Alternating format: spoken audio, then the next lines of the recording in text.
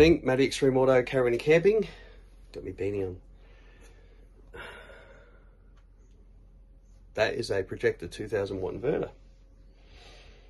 Factory fitted on this beautiful new van. Not going to name the brand, all right, but okay, happy days. It's actually wired correctly, the AC side that is. So the Swift hot water service, the mains charger, right, on the CES panel, and the fridge. All those GPOs are before the inverter. So when he hits the inverter, which I'll quickly do now, I've unplugged it. Anyway, the air conditioner comes on, microwave comes on, everything runs properly. So there's no, you know, infinite magical loop of power going nowhere from the charger being fired up when the inverter's turned on. That's not the problem.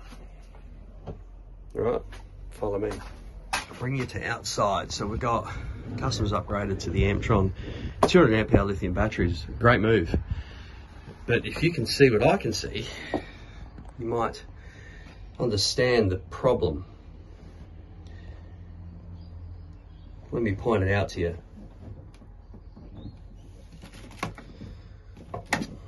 See what they are? That's your linking cables.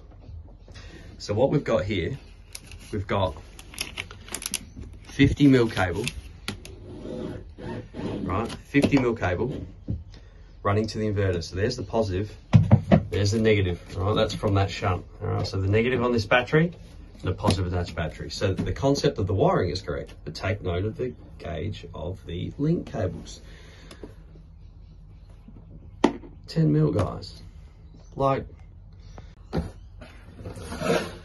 10mm cable with a 2000 watt inverter.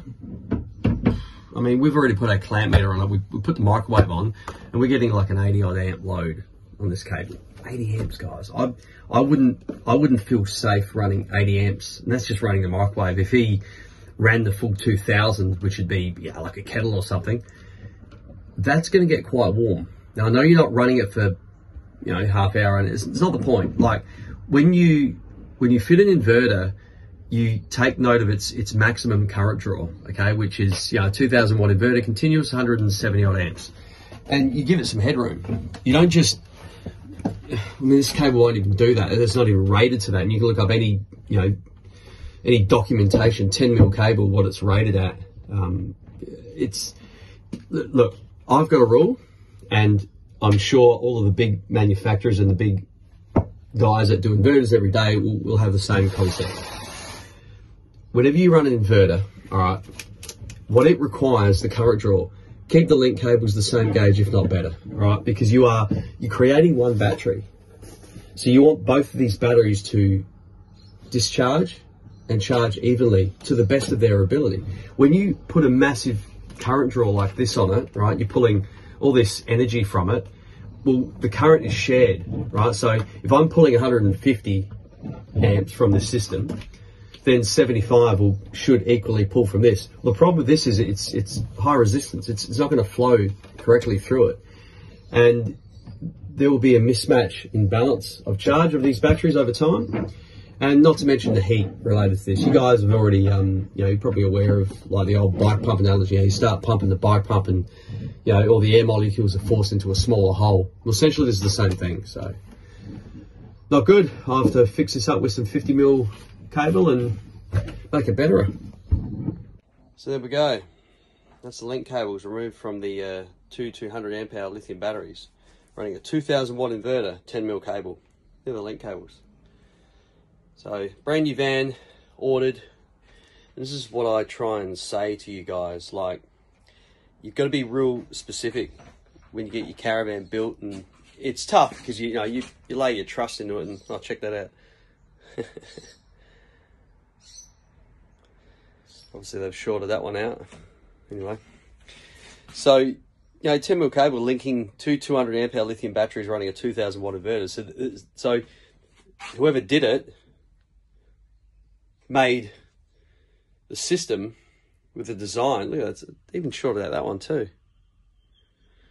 They've designed the system, you know, a couple of hundred amps to flow through these cables. No, not going to happen.